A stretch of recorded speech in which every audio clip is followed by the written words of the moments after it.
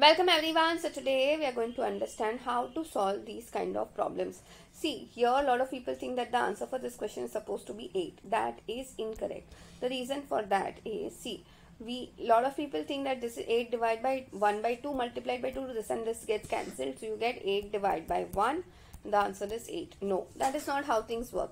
The reason for that is, please realize that in sums like these which has division and multiplication together, you need to go from left to right. Whatever operation happens first on your left hand side has to be done first. So 8 divided by half. Here, whenever you have division, you follow the rule of KCF, where K stands for keeping the first number as it is, C stands for changing the division sign to multiplication, F stands for flipping or taking reciprocal of 1 by 2, which is 2.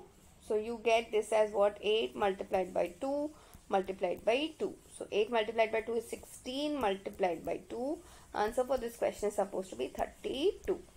I hope this is very clear to everyone. That's it for today. I will see you in the next video.